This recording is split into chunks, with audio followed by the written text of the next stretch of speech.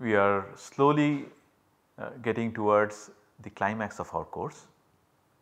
We have talked about homonuclear diatomics, heteronuclear diatomics. We have discussed how MOT can nicely explain why carbon monoxide behaves as a strong sigma donor through carbon atom and a good pi acceptor through the same carbon atom. Now what we want to do is we want to venture into polyatomic molecules. So today and for the rest of this course we are going to discuss molecular orbital theory for polyatomic molecules. And today we will discuss the case of only one molecule, the favorite molecule of all chemists, methane, right, very nice tetrahedral molecule. We have already discussed the valence bond approach towards understanding a molecule like this. Let us see how different MOT is. Does it give us the same result? Does it give us some new information? What happens? So, the motivation for doing this of course is that polyatomic molecules have a particular kind of geometry, and this geometry is explained very nicely in valence bond theory by the use of hybrid orbitals. Okay. Now, it is not as if you cannot set up molecular orbital theory for polyatomic molecules using hybrid orbitals. One might be tempted to do so because then the geometry is retained. The problem is hybrid orbitals are associated with localization. If you remember what we had discussed for carbon monoxide, the whole reason why hybridization of carbon atom orbitals was invoked was that we would get very highly directional sigma hybrid orbitals, H1 or H2 whatever we call it at that time. So, if you use hybridization, if you use hybrid orbitals and you construct MO picture, then you would get an MO picture where electron clouds would be strongly localized. But then that gives up the biggest advantage molecular orbital theory has over valence bond theory, and that advantage is that of delocalization. What I am trying to say is this: suppose we are talking about methane. Okay. I will draw that box as usual.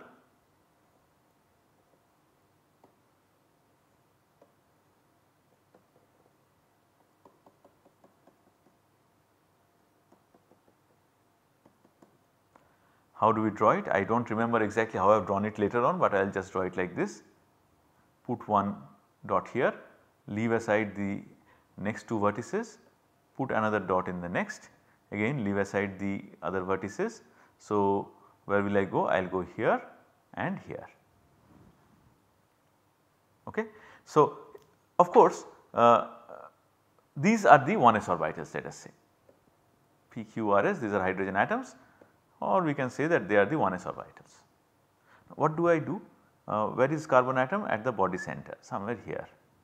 So, I can take an sp3 hybrid orbital here, say pointing towards P.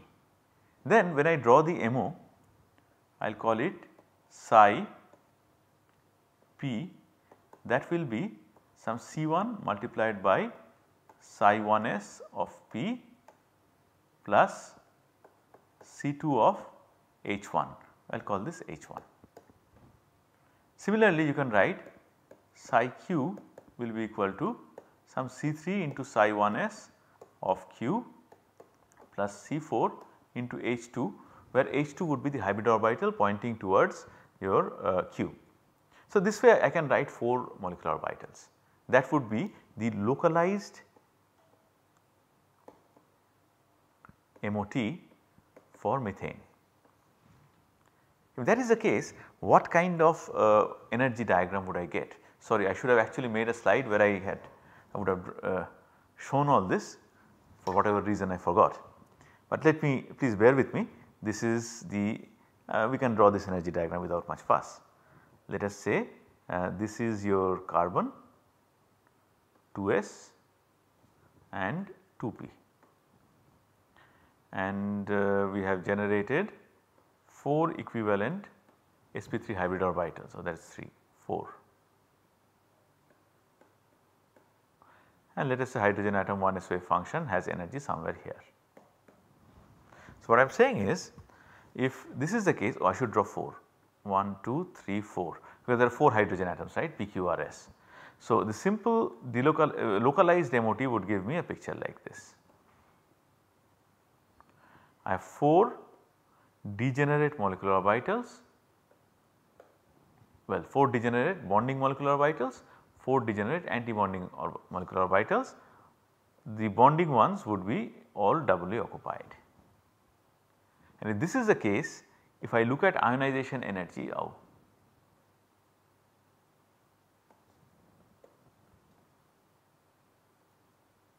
if I look at ionization energy, what kind of a ionization energy should I get?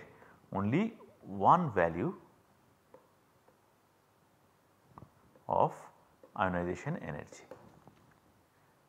So, now let me talk a little bit about photo ionization, okay. Photoelectron spectrum. What is photoelectron spectrum? You give so much of energy, X-ray typically, or sometimes very high energy UV light, that an electron comes out and goes into the continuum, right. Electron gets detached, the molecule gets ionized. So, typically what you do is you use very high fixed value of energy, let us say 20 electron volt. And let us say kinetic energy, let us say ionization energy of the orbital from which this is removed, let us say that is 13 electron volt. So, kinetic energy of the electron is going to be 7 electron volt, 20 minus 13, simple.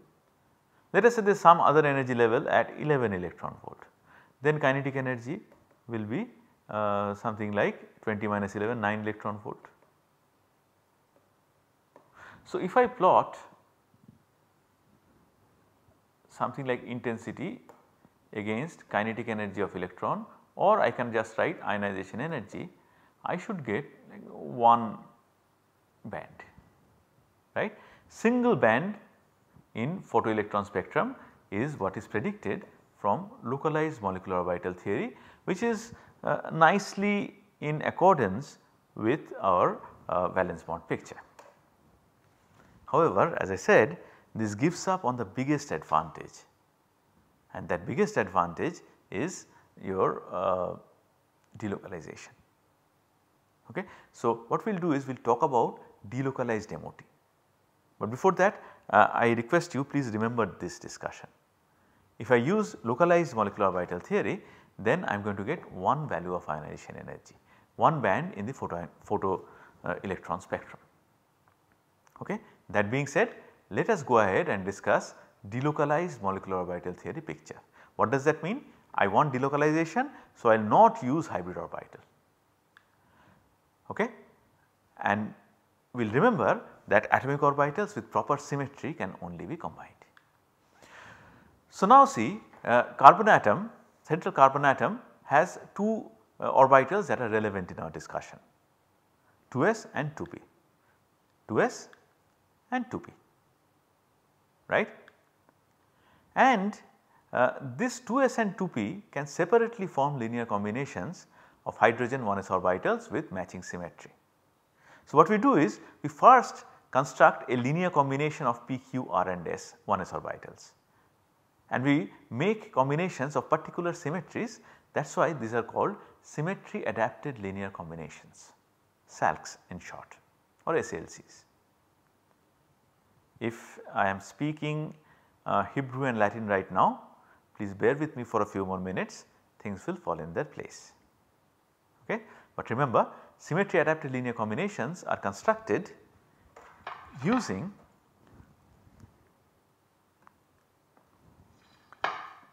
the atomic orbitals of the pendant atoms.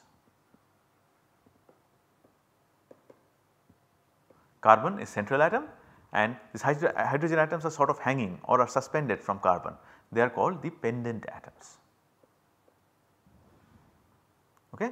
You have to perform symmetry adapted linear combinations of pendant atom wave functions orbitals that have the matching symmetry with 2s orbital and then later on 2p orbital. What would the matching symmetry be? In this case, if we take p plus q plus r plus s, okay, I am calling it psi h s, psi 1s of p plus psi 1s of q plus psi 1s of r plus psi 1s of s. That has matching symmetry, is not it? So, if I take linear combinations like this, C1 multiplied by psi 2s plus minus C2 multiplied by this psi hs. What do I get? When the sign is plus, then I get bonding orbital, bonding molecular orbital. When the sign is minus, then what happens? This one is plus,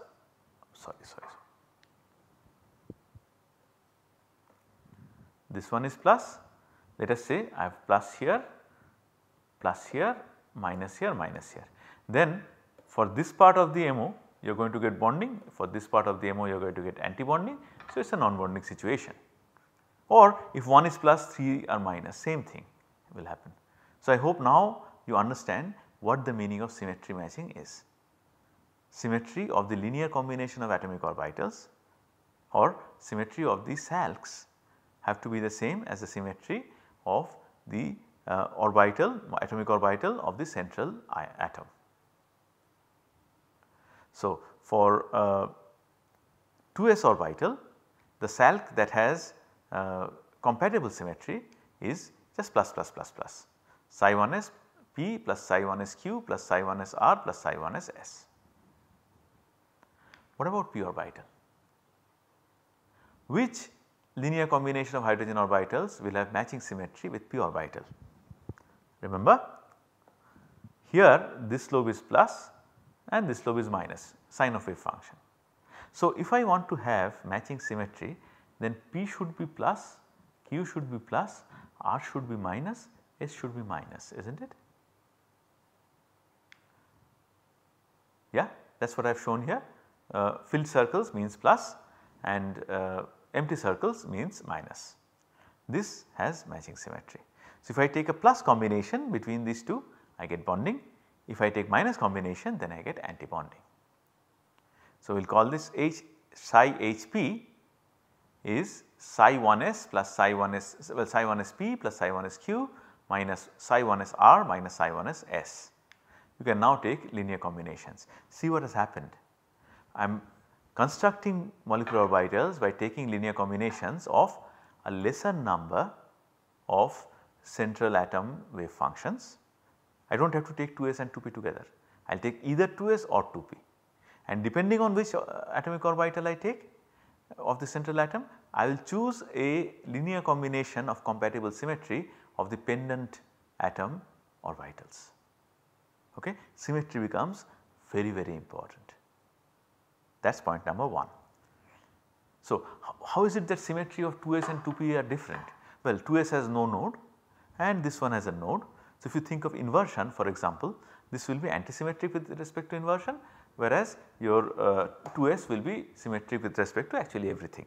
So, 2s orbital is totally symmetric, meaning no matter which symmetry operation you use, its sign does not change, it remains the same. Whereas by using some symmetry operations, well, there is no center of inversion actually in case of a tetrahedron, but we do have C2s, right. So, now think of this C2.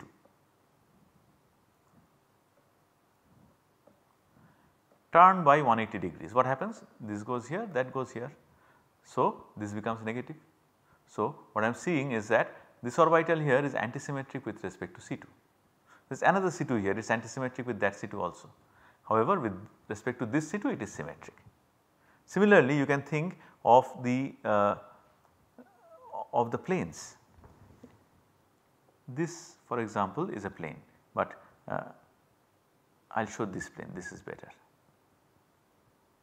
Is this a plane of symmetry? Yes, it is.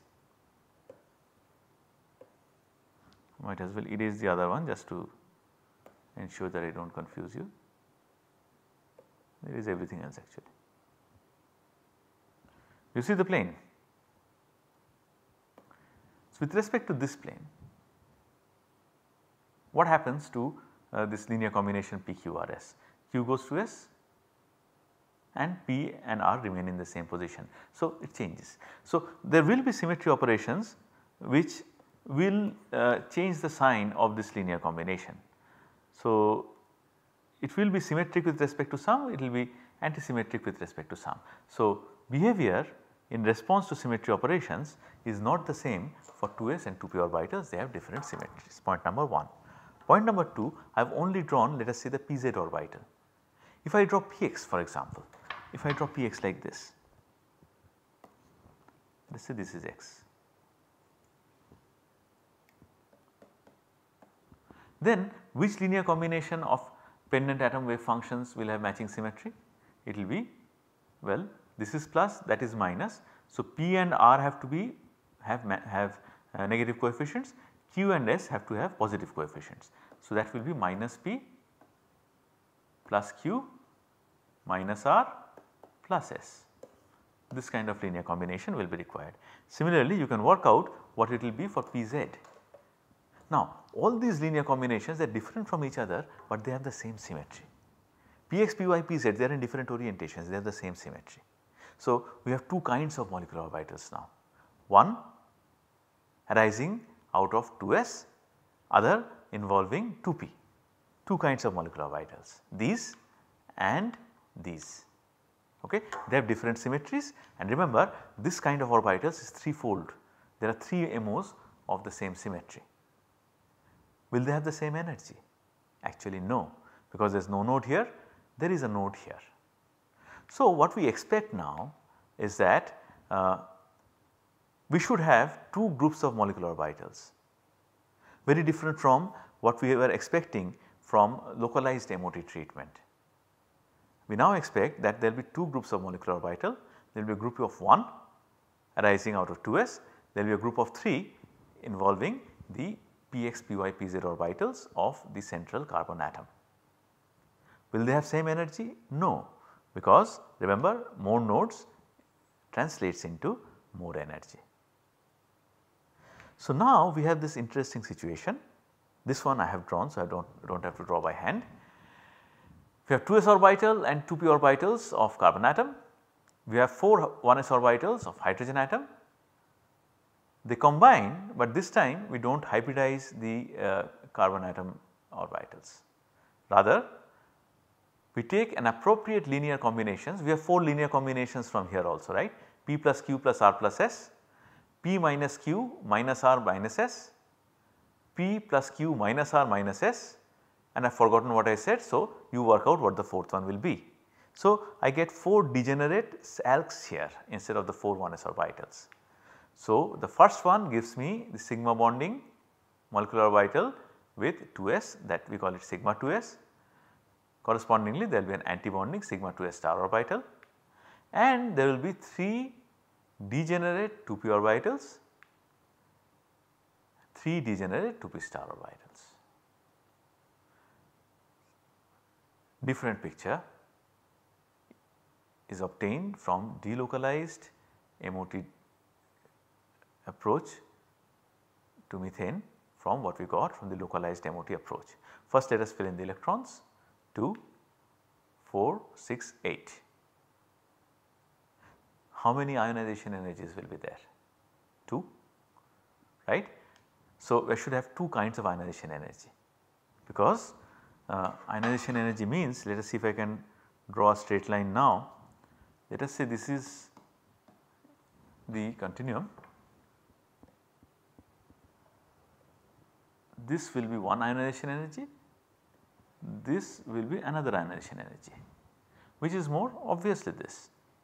So, sigma 2s orbital is associated with an ionization energy that is greater than ionization energy of sigma 2p. Point number 1. Point number 2 is that the population of sigma 2p is thrice that of population of sigma 2s. So, in photoelectron spectrum,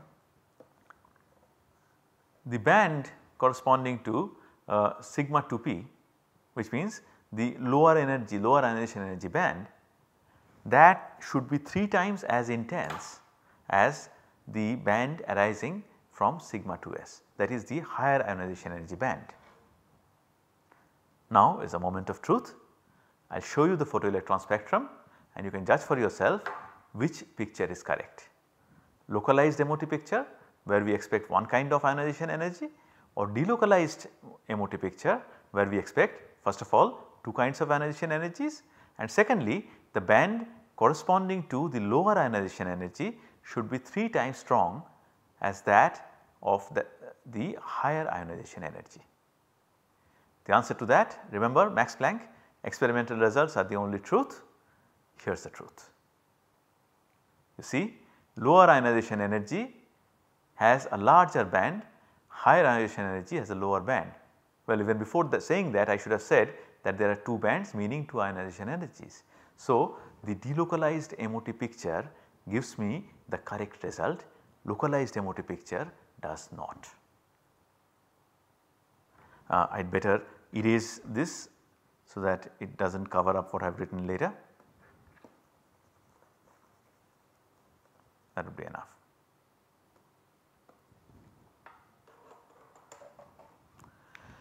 So, we do have 2 kinds of MOs, 2 kinds of energy levels, and that should disturb us. What is the meaning of 2 kinds of MOs? I mean the bonds are all equivalent, right, otherwise how is it a tetrahedron? Bond lengths are all the same. So, is that a contradiction? Is there a conflict between this delocalized MOT that gives us 2 different kinds of MOs and our knowledge that the 4 bond lengths are equal? Actually, there is no contradiction.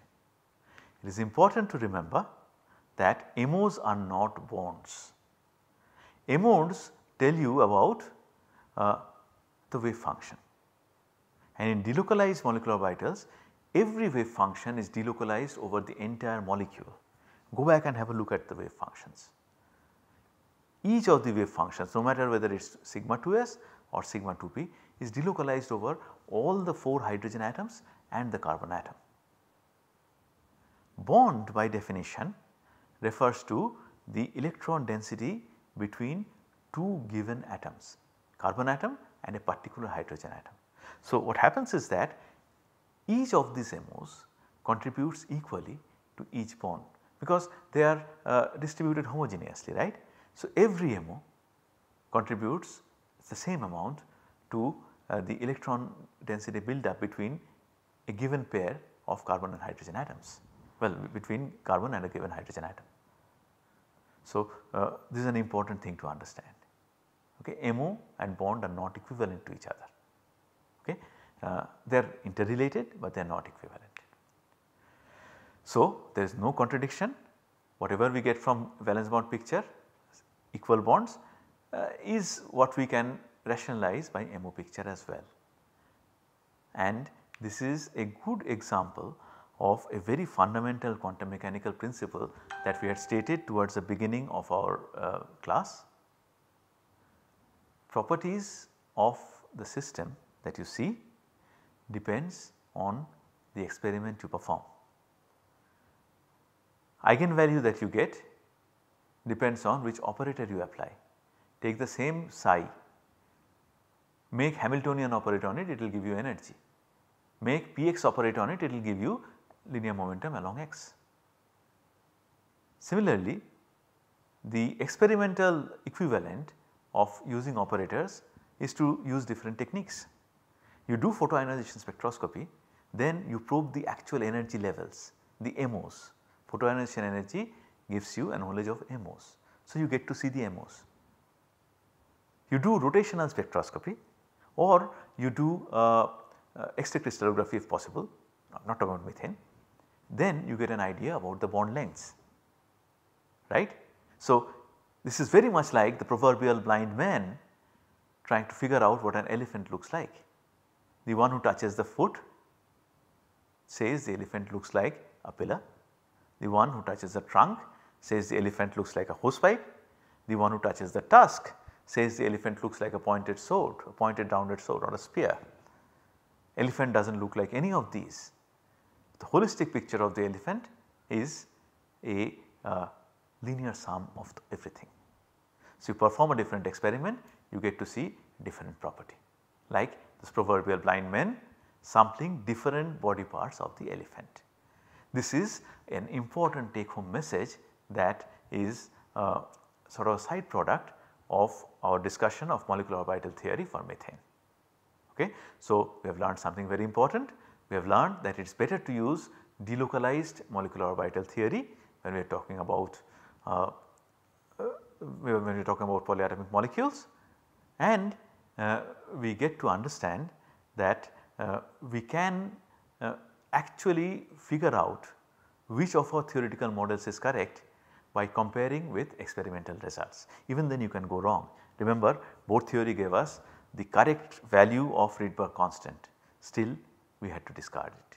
But at least your theory should match some experimental observation. So, that is what we wanted to say about methane. So, we are done with discussing sigma bonds. Now, we go on to the last part of our discussion, that is for pi bonds, pi molecular systems, right, and that is where we will see that we use another kind of approximation called Huckel approximation. That is what we are going to learn in the next 2 or 3 classes, and that will take us to the end of this course.